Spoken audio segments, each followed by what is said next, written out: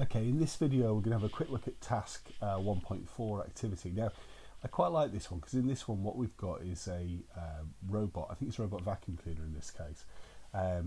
Wheel A rotates, wheels B and C are fixed with a motor attached. So these are powered, but this one just moves along with the other ones.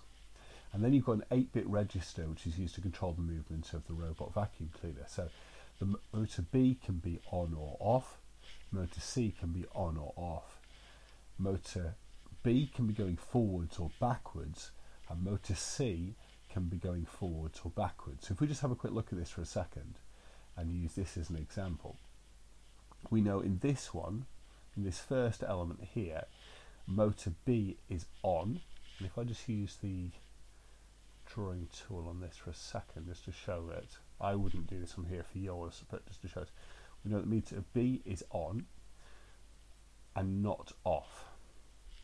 We know that motor C is not on but is off, so that's this one here. We know that B is moving forwards and not backwards, and we know that C is not moving forwards and C is not moving backwards. But it says what would be the effect if the register contained the following values. So what we've got here is we've got B on, C off, B going forward. So if we have a look at this, if C is off and B is going forwards, then what's going to happen is this is being driven forwards, this isn't moving, this is freewheeling. So what's going to happen is it's going to turn left.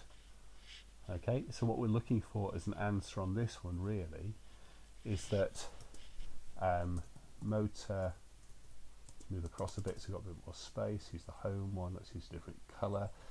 So we can say that motor B is on and going forwards, C is off and not moving, so it is moving left. Okay, and then you can do the same to the next one. So you just need to go through on each one and try and work out what's happening. Is the motor on or off? Is the other motor on or off? Is it going forwards or backwards? And is the other motor going forwards or backwards? And what effect does that have on the eventual outcome? There's nothing to stop you writing over it as long as you then clear it in order for you to answer the next one. Or copying the diagram and pasting it in as you go through if you want to scribble all over it.